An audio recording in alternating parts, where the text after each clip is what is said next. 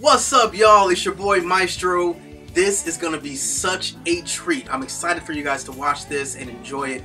But before we get into it, I gotta give you the backstory because the backstory is what made all of this possible. So, real quick, travel back with me to the year 2000, Y2K. Crazy year, right? Pop music was huge, boy bands were huge.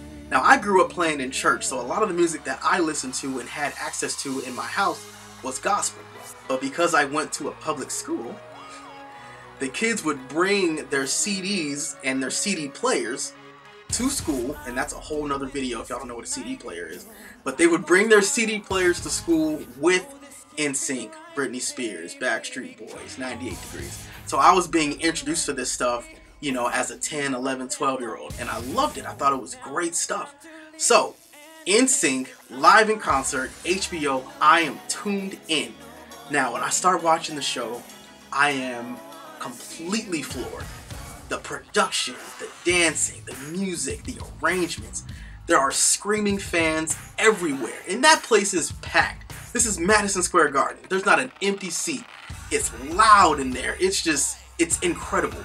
The band was slamming, and the drummer, y'all, none other than Mr. Billy Ashbaugh was back there just playing like his life depended on it.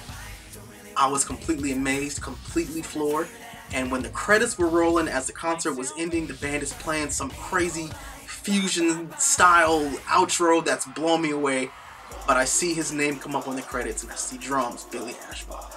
And it is at that moment that I say to myself, I don't know how I'm going to do it. I don't know how I'm going to get there. I don't know who to call. I don't know who to contact. But I know that I want to do that when I get older. And this is me, again, as a 10, 11-year-old little kid.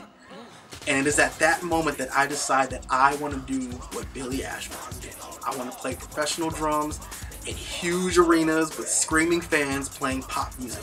That was literally what I was thinking that exact day, and it has become my reality, and I'm so grateful. But Billy Ashbaugh was the first drummer I saw in that realm. All my other favorite drummers at the time, I just heard them on records. I never saw their faces, I never saw them live in concert. Billy was the first one I saw live on television doing something so incredible like playing for NSYNC, and I knew I wanted to do that when I got older. So the fact that Billy and I are now buddies, we're friends, and we're doing things like this together just blows me away. Billy has been one of my favorite drummers for so many years. Since that night of me watching the NSYNC concert, I bought his instructional video. That same video came with a CD with instrumentals. I wore that CD out because I wanted to sound like Billy so bad. He has been such an influence to my playing, so this is such an honor, such a big deal for me. So, ladies and gentlemen, I present to you a song that I wrote called Bansuri Overture, featuring none other than Mr. Billy Ashbaugh.